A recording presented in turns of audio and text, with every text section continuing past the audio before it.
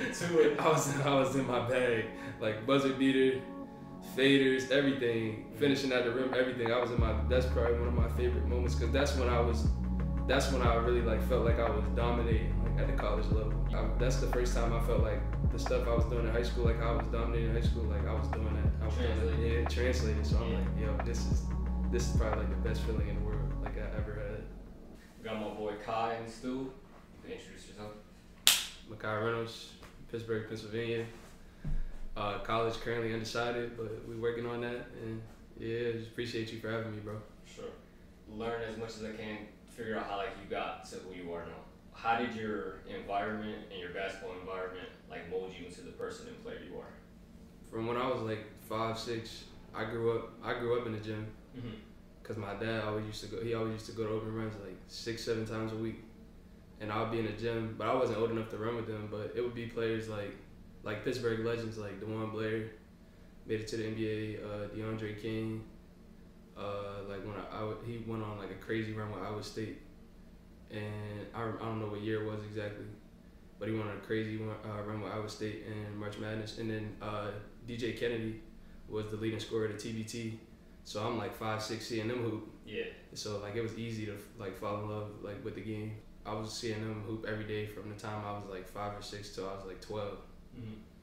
So yeah, it was easy. It was easy to fall in love with the game of basketball. Like it was easy, especially. And I was watching my dad play. So how did like the kind of way y'all played? Like for me, I just played a bunch of like grown ass people when I was younger. So like I was getting fouled, I was getting hacked. You know, you're not getting calls, like all types of shit. Like what kind of like play style were y'all? I was a bunch of dogs. Like I'm a lot of fouling. Yeah. Like arguing after every call.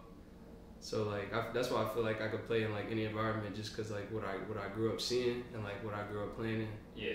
It was a lot a lot of fouls, like I said, a lot of shit talking, all that. So that shit don't really faze me now. So you and Cam probably the two I noticed most when I like moved here, as far as like being in the gym the most.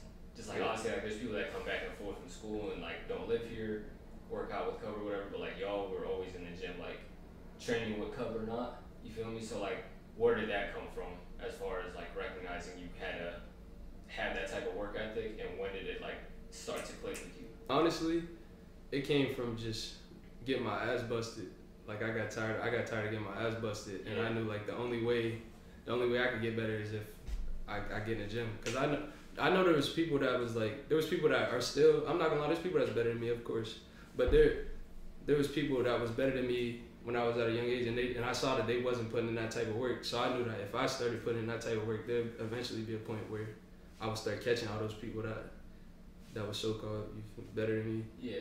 What sparked the passion like when you were growing up playing? Was there like a certain point or like a certain age where you're like, nah, this is what I want to do? Or was it just like you just always from a young age just like knew like, nah, I'm a hoop?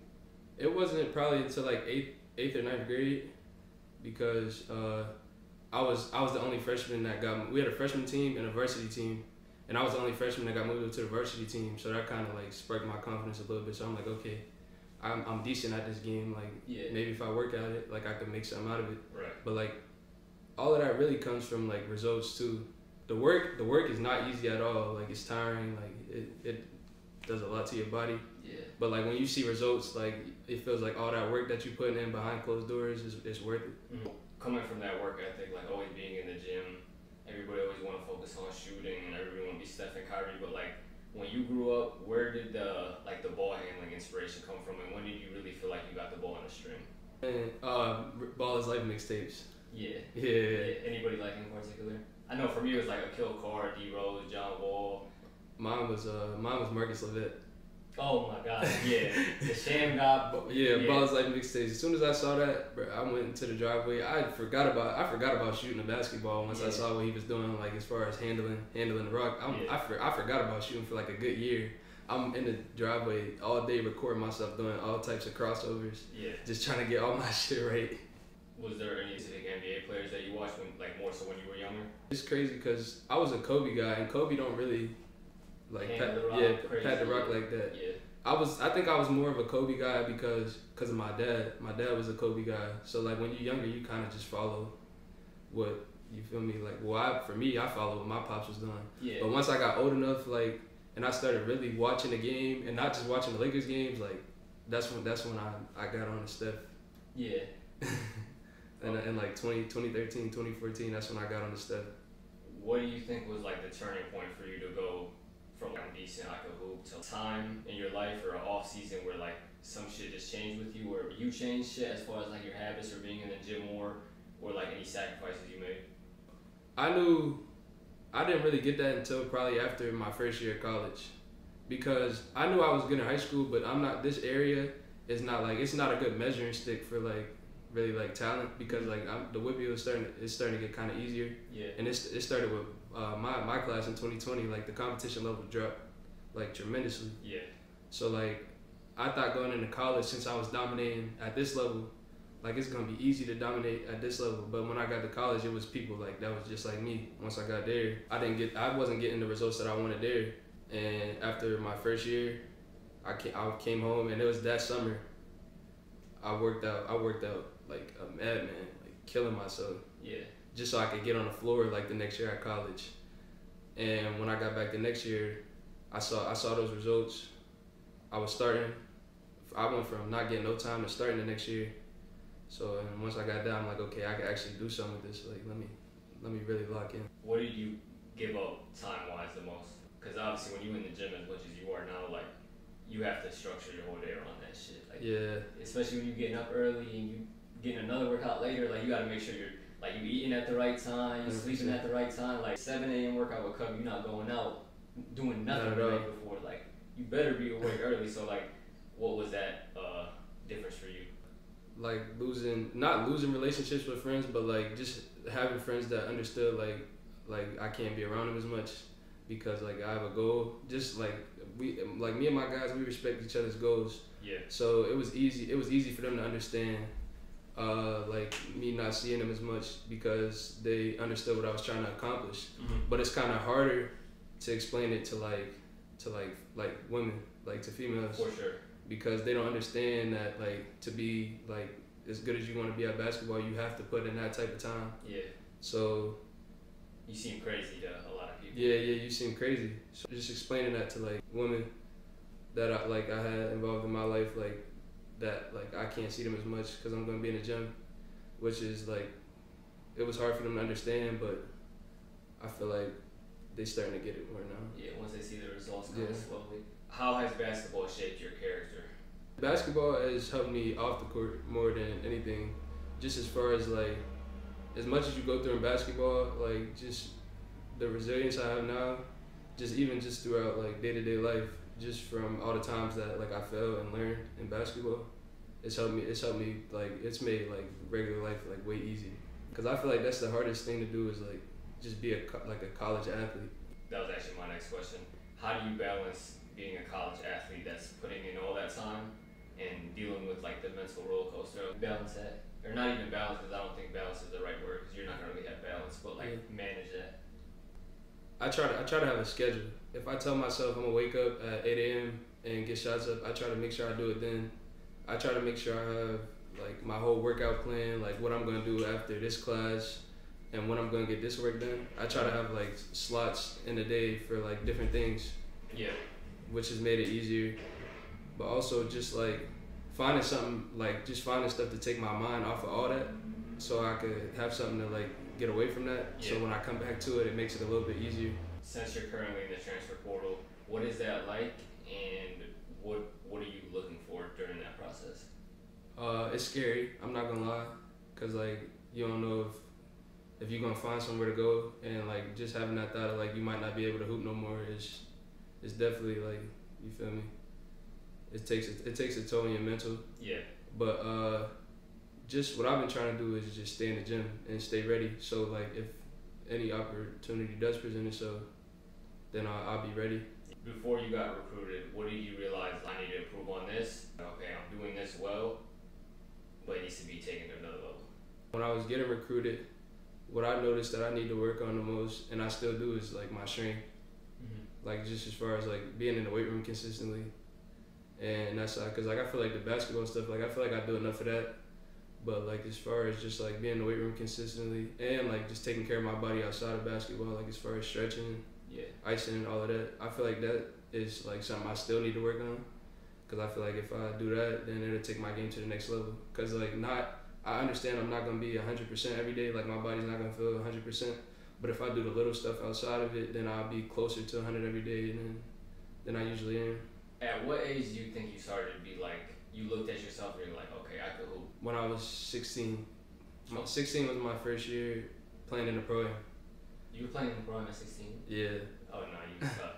Okay, so no, that's crazy. What the fuck? Okay.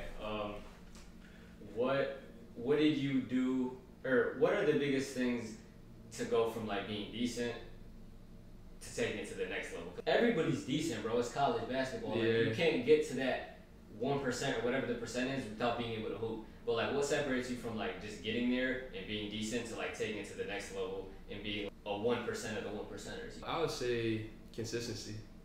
That's all it really is. I know there's a lot of people that's like motivated, but motivation is only gonna take you so far because there's gonna be days when you're not motivated at all. Like there's days where I don't want to get out of bed at all, but I do, just because I know if you consistently put in work, like you're gonna get the results you want at the end. It's all about the end game, but sometimes it's hard for people to see like the long goal. Yeah. So I feel like that's why some people like are like stuck where they at. It's because they like refuse to be consistent, and like I feel like that's the only way that you could ever get anything you want is consistency. What changed with you mentally during that process? 'Cause I know it's easy when you're younger to just hoop, and like most of the time we're not like really working on our game when you're younger. It's just like a lot of like hooping. And then you get older and this shit start to like feel more like a job in a sense, because you have certain shit that you have to do every single day, and if you don't, you're gonna start to fall back, and you start to fall back. That's how you don't play, like you get out the rotation. So what changed with you mentally? Just seeing people around me that were making it like really changed my perspective on basketball, and like just seeing what they was doing, even like just watching YouTube, like when they first came out with the home team hoops, like the documentaries and all that shit like that. Yeah. I'm seeing like these 5-star, 4-star recruits, like they working out before high school at 6 a.m. and they working out after they practice at the end of the night. So I'm like, if this is how they got there, then like this must be the way. Knowing what you know now, what would you tell your younger self? I would have told my younger self to start with just like the consistency and the work. I would have told myself to start earlier. Like I wish I would have started doing the stuff I'm doing now when I was like 12, 11, because I feel like where I'm at now would be completely different. Like you live and you learn, so hopefully I'm blessed enough to have like a son one day, so I could teach him like everything I know. He could start that process early and just do something that I wasn't able to do or didn't have the opportunity to do. Yeah, that's what I'd be thinking when I see like, I never really had a trainer at all growing up. Like Cub was my first like real trainer. Yeah. I'd be seeing like these little kids or younger kids with Cub. I'm like, bro, y'all don't understand be how nice. blessed y'all are. Like, you're gonna bro, be nice. You 9, you 10, you 11, 12, you even 15, 16. Like, imagine having Cub in high school or middle school, bro. Like, bro, I just trained myself like my whole life, and then I would just hoop against people that are better and bigger than me, and then like that's how I figured that shit out. But yeah, that shit. Which isn't bad, but like just like having like somebody that's actually gonna like focus on the details with you, like and really like do whatever they can to get you better, like you specifically. Is, having access to that is, man. It takes it to another level for sure. I can imagine certain days you're not gonna come in and go as hard as you would with Cub. He make you though. Yeah, he make you, and if you don't, you get the fuck out. Like he didn't kick people out. Yeah. He made 2 people cry last week. Like this shit get crazy.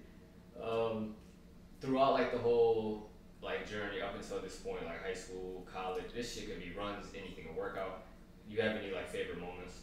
Up school last year. Oh my god, it was like the 5th or 6th game of the season, like a random Tuesday night. But for some reason, I was just in my bag. We had a game. Is there footage of this? Yeah. Okay, I'm gonna put the footage. I was in my bag. We was playing Bryan and Stratton University. Yeah. And the game popped off, and next thing you know, I got 20 at half.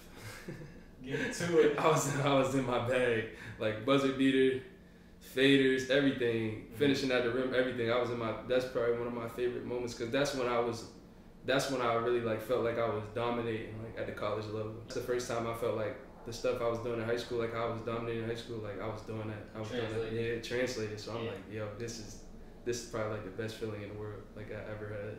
Outside of that, like once you get that feeling of like, okay, I'm in college and I have my moment.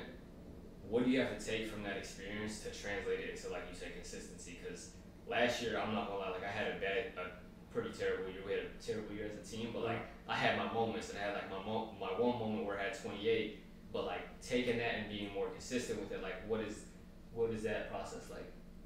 Well, once you get that feeling, you have to work harder. I'm not gonna lie, because like some people do that. Some people get that feeling and they become content. Like, and that's the one thing you can't do. Like once you taste a little bit of success, you gotta always feel like there's more. Yeah. It's more that I could accomplish. Like regardless of what you do, even if you're at the highest level. Like I know LeBron James has like accomplished like everything in life, but like I know he's sitting there like what else can I do? Like what else can I do? And I feel like that's like just an approach that everybody should have like at any level. Like when you get a little taste of success, like you gotta be hungry for more. Like that's the only way you gonna surprise yourself. Like you gonna do stuff that you thought wasn't possible. So, is there anything specifically on the skill set side to focus on improving before the next time you get back on the court? I want to be a more consistent shooter, but I want to just improve like my overall game. Like I just don't want to be like I don't want to just score the ball. Yeah. Like I want to be able to average like over 5-6 assists, over 5-6 rebounds, but over like 14-15 points at the same time. Right. Cause I feel like that's a lot of people's downfall is that they're one-dimensional. They're one-dimensional. So if all you can do is score the ball, if you're not scoring the ball that day, then you're gonna be hurting your team at that point. Yeah. Like you're not reliable. You're like the coach is not gonna be able to rely on you if you're not scoring the ball. So just like improving my overall game. What would you tell? Because being a guard, like in basketball, in my opinion, especially being a point guard, is the hardest position like in sports. Especially just because you think of like, I always tell people the competition level. Like there's a lot of people that are like 6'3" and under that are trying to play point guard, right? So you gotta think of all of those people that are trying to play one position. Yeah. One position. So then you got everybody that's like either a non-ball handler or like 6'4", 6'5" and taller competing for 4 other positions. Mm-hmm. What do you tell people that are trying to make the college level as a guard? What are the most important things that you need, like you have to do, non-negotiable, that you have to do to be able to play in college? If you want to be a guard in college, you got to be able to shoot the ball at a high clip. You got to be able to handle pressure, and you also have to be able to defend like 94 feet, depending on who you are. But yeah, and you really it's just about finding your niche. Like if you find one thing that you're really good at, and like you could put that in a game, you could like impact games off like that one little niche you find, then you should be fine. Whether that's being an assist guy or being the guy that's going to get a bucket when your team needs it the most, or being the guy that's going to take the charge or dive on the floor, like, and which could really go for any position. But just I'm a guard, so I guess I'm speaking to guards. Just really just finding your niche, whether that's knocking down shots, or just being an assist guy, or even being like a vocal guy. That's really important too. Yeah. Is what I've learned, because I'm not that good at it. I've gotten better, but I was not good at it a couple years ago, and I'm still not where I want to be with that. But like just being a vocal guy, like if you're the loudest guy on your team, like just off that skill and all that to the side, you're gonna stand out to the coach. Right. Even on this level, because plenty of people on the college level that still don't talk, bro. Yeah. It's actually crazy. Like you would think like it's college basketball, everybody talking like no. On the high levels, yeah, but like everything below that, bro, there's so many people who simple as calling a screen out before it hits you. Like quiet, no, they quiet. So last question. For people that are in the transfer portal right now or not getting recruited or just doesn't seem like it's clicking with them or finding a school, what would you tell them during that stressful period that you kind of described? Don't stop working, because you never know. You never know. Like a school could want you to come and play for them tomorrow, and if you haven't been working, it's going to show, and you're going to lose that opportunity that you thought you had. So just be consistent in your work, and just don't lose your confidence. Yeah. Because that's the most important piece too. One of the most important pieces is confidence. if you're not confident, even it don't matter how much work you put in, if you're not confident, then you're not gonna be able to perform at the level that you want to perform at. Oh yeah. Appreciate you, bro. Thank you for coming on. Yes, sir. Yes, sir.